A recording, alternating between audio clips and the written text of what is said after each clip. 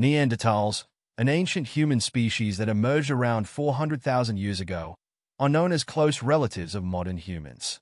They are recognized for their remarkable skills in hunting, tool-making, and surviving harsh conditions.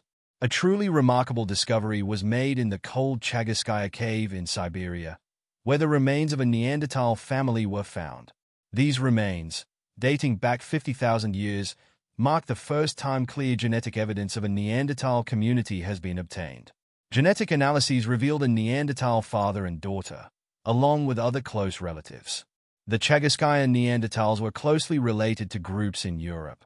Studies also showed that Neanderthal groups had low genetic diversity, indicating they lived in small, tight-knit communities.